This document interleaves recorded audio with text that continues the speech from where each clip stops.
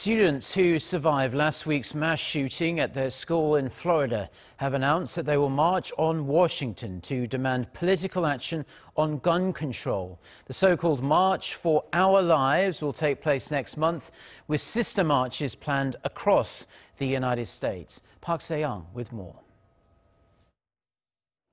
Student survivors of last week's school shooting in Parkland, Florida, are calling for tighter gun control measures to ensure the massacre of 17 students and staff members at their school is the last. At Saturday's anti-gun rally, the teenagers announced a national march on Washington to hold the nation's leaders accountable and criticize politicians who have received political donations from the National Rifle Association.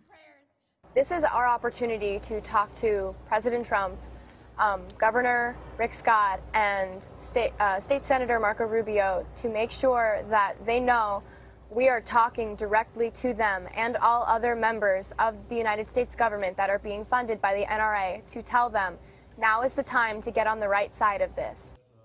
The so-called March for Our Lives will take place in Washington, D.C. on March 24th, accompanied by sister marches planned across the country. A website for the upcoming march says it demands, quote, a comprehensive and effective bill be immediately brought before Congress to address these gun issues.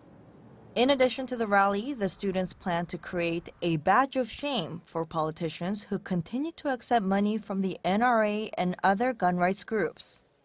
President Trump, who has yet to mention gun control issues since the shooting, said last year he would never infringe on the right to keep arms. Park Arirang News.